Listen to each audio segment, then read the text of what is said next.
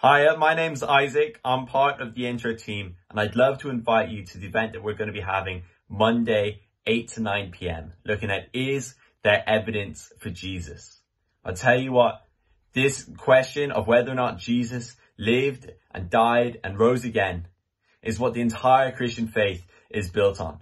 So if Jesus didn't die and if he didn't raise from the dead, then the entire Christian faith is built on a lie.